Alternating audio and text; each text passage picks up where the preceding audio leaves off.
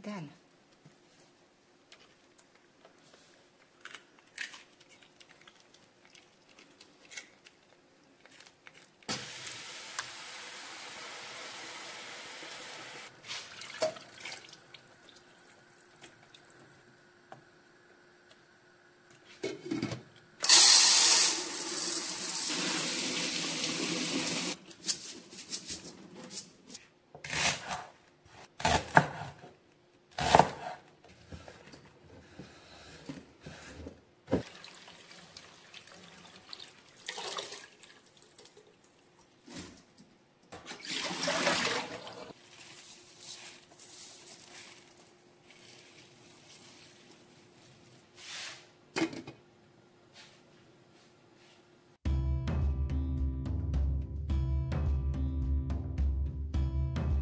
I wouldn't say that I eat healthy, but I try to add healthy food to my daily diet whenever possible.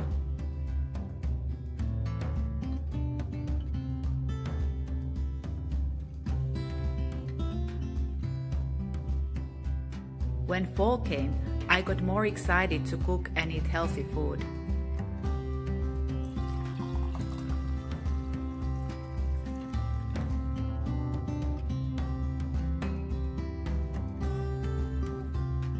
Oranges and lemons, cabbages and root vegetables are now in season and have entered the markets.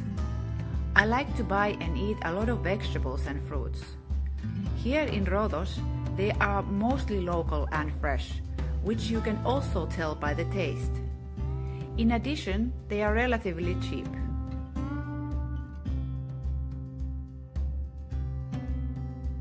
Since life is busy and there is not always time to cook healthy meals, I try to prepare healthy foods in advance for the fridge when I do have the time.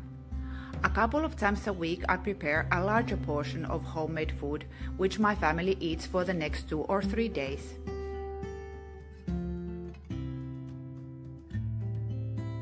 I try as much as possible to prepare the food myself from scratch, from basic ingredients.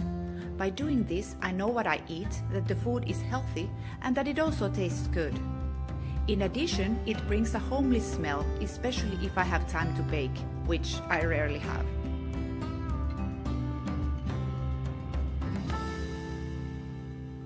In Greece, this is also cheaper.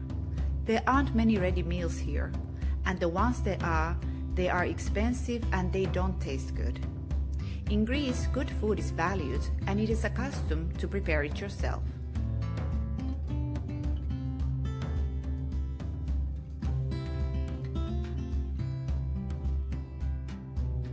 I have tried all kinds of diets. I get excited about a new diet for a while, and over time I go back to my old eating habits. However, I have learned something from each diet and book I've read. For several years now, I have preferred more organic and local food.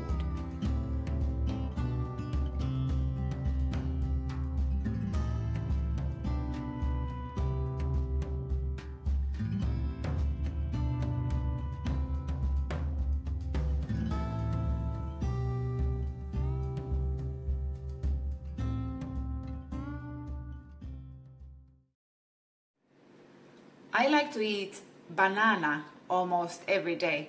It's so easy food to grab when you're in a hurry or take it with you for the road. Unlike apple, because I like to peel the apple because of the chemicals on the peel. I like to avoid in general the chemicals and the toxins and the poisons in the foods. My grandma, she was very aware of the chemicals on the peel. She would first wash the apple carefully with a brush, and then she would peel it, so the poisons wouldn't go from her fingers back to the apple, I assume. Then she would chop the apple in very small pieces and put it nicely on a plate and a little fork on the side. She was born 1906, and in her lifetime the appreciation of food was something completely different. I also heard that she even washed raisins. I like to avoid all processed foods in general The shorter the ingredient list, the better for me. I remember once Jamie Oliver said that if there's a word in the ingredient list that you don't understand, then you shouldn't eat it. It's not good for you. It's not healthy. I really like these kind of practical, simple things. I think that there is wisdom in simplicity. The Greeks, they like to deep fry certain foods, for example, sliced potatoes.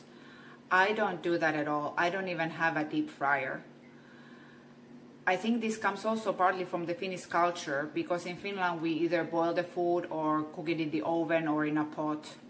My Greek husband, he's not complaining. He's used to this. He doesn't miss the fried foods. In the summer though, when it's really hot, and for obvious reasons, I do not want to turn on the oven. I use a lot of frying pan, and when I fry foods, I use coconut oil. I read that it's really good for you, it's healthy, and it stands high temperatures better from olive oil. Olive oil I like to use for salads, cold dishes, or after I finish cooking, I add the olive oil at the end. This coconut oil, the ingredients is coconut oil, and I also use it as a skincare on my face, and you can use it as a conditioner in your hair. I wouldn't add it on the roots. It would make your hair look really greasy. Then there's also superfoods like peanut butter. I like to use peanut butter. It has proteins and so-called good fats. A few of my friends are bodybuilders and they like to eat peanut butter to grow muscle mass. Then I also have tahini. It's 100%, let me see, 100% creamed sesame, natural. For example, from tahini and peanut butter, I make my own protein bars. I add seeds and nuts, sometimes quinoa, whatever I have. I sweeten it with honey. I add some coconut oil and dark chocolate on the top. I eat butter. I'm not afraid of fats, animal fats. People have been surviving on animal fats for thousands of years. I don't see them unhealthy. I'm not afraid of any health issues with animal fats. Although in Greece, before, the meat was eaten much more rarely. For example, still before Easter, people, they fast 40 days before the Easter feast, where they grill the entire lamb or a goat, and there was a ceremony involved. The food was appreciated. For yogurt, dairy products, I prefer full-fat yogurt. This is local, made in Rhodos. The same with my milk, Apollo, Rhodos milk, whole milk. I like my dairy as close as it is when it comes from a cow or another animal. And then there are those days when I don't have time to cook. And for us, this usually means spaghetti with ready sauce and some cheese on the top.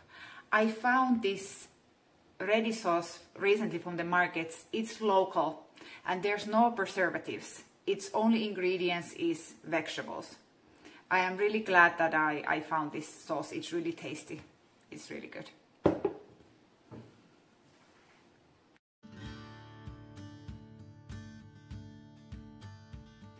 I have noticed that when I read about the health effects of different foods, I get excited to eat more of them. And when I eat them, I am also aware of how good they are for my health and well-being. Mitä sä sieltä halusit syödä? Mitä sä halusit, että täti kokkaa? Tai halusit itse kokata? Ai niin, tän sä halusit. Aha. Kikakauikki. Aha. Entäs toi? Entäs haluatko toi? Onko toi hyvä? Jag vill gilla så ofta. Aha. Okej, så. Sen sä halusit. Okei.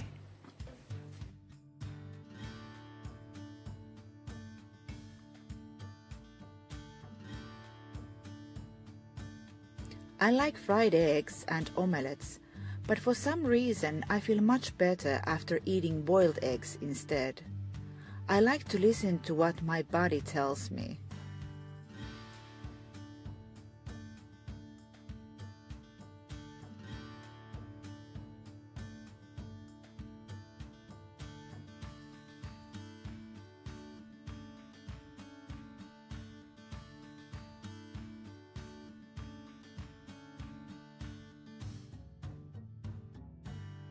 Greeks often use quite a lot of oil and salt. After such a meal, I feel somewhat sick and endlessly thirsty. You don't necessarily notice the amount of salt while eating, but you do notice it from the amount of thirst and how your body stores liquid.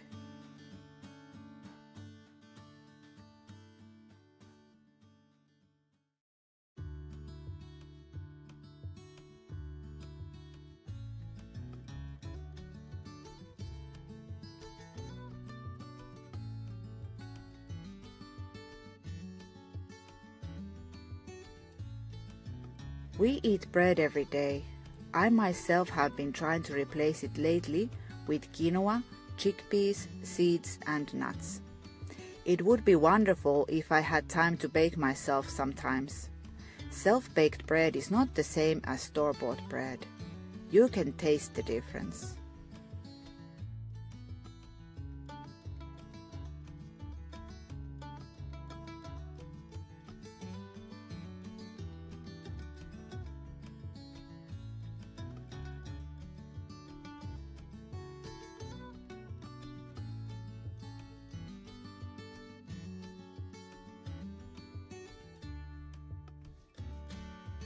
I also often think beforehand how I feel after eating.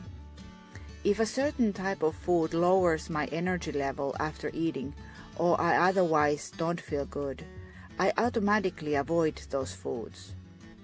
What comes to the amount of food, I'm almost never hungry and never too full.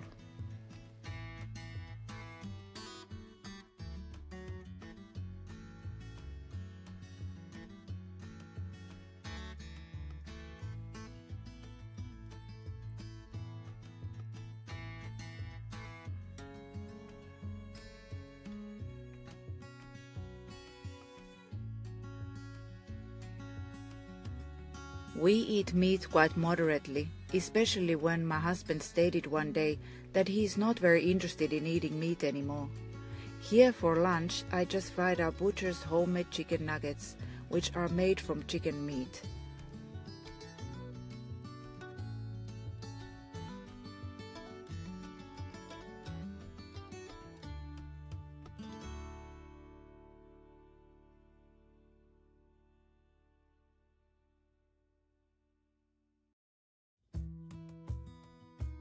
Our butcher also makes his own ground beef steaks, which are whole meat.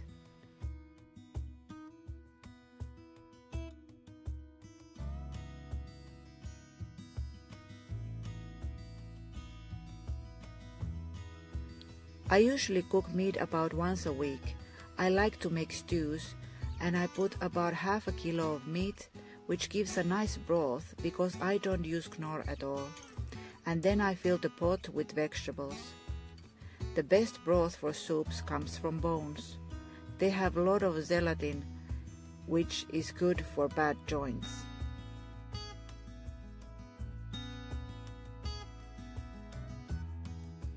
In the evening, we eat basic home food, which usually means potatoes, rice or pasta. In the winter, I also often make soup.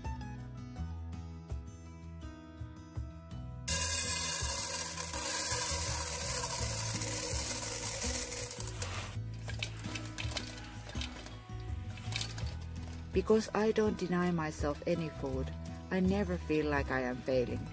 In this sense, I am quite kind to myself. I don't focus on what I shouldn't eat, but what I should. I put my focus on the positive.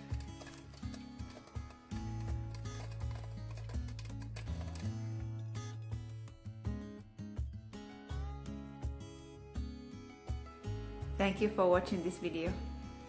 See you next time.